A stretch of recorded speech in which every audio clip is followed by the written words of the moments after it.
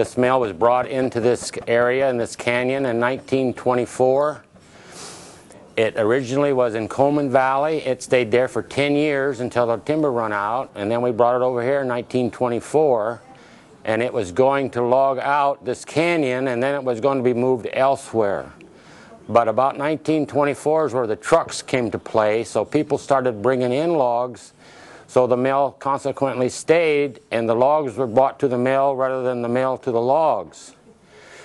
And it's been running, it ran till 1924 up until 1964.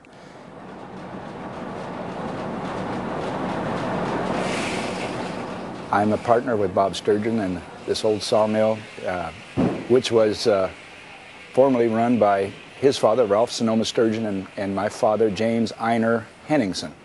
And Ralph and my father were high school friends, and back in, I think, 1943, Ralph asked my dad if he would go into partnership with them, with Ralph in this mill, and they shook hands on it, and we're in business for, I think, 25 years.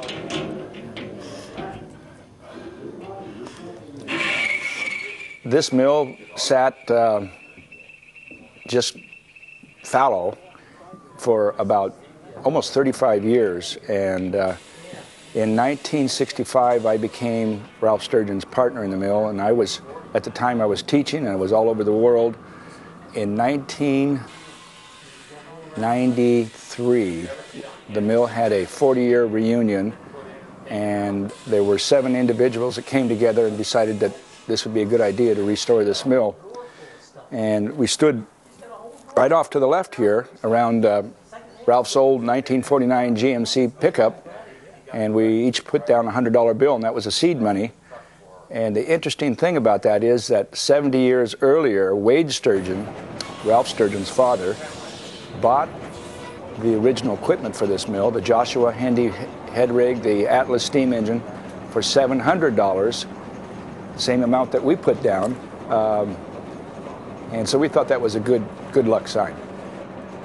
The main steam engine down below, we call it the Atlas, it's 1850 vintage, and it originally came out of the San Francisco Mint. And I believe we're the 3rd owners of this steam engine, and it runs just as sweet now as it ever does.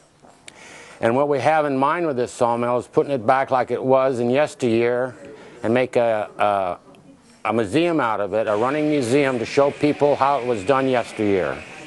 And we pretty much got it squared away now like it was. We got it all steam. We took all the electricity out except for the lights. And for what you see is pretty much like it was back in the early 30s and the 20s.